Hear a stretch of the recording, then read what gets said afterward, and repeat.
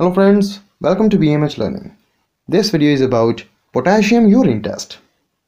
The potassium urine test measures the amount of potassium in urine sample. Why this test is performed? It's done to diagnose hyperkalemia or hypokalemia, kidney disease or injury, adrenal gland problems. Results and interpretation. Normal ranges for adults are generally 20 MEq per liter in a random urine sample and 25 to 125 MEq per day in a 24-hour collection.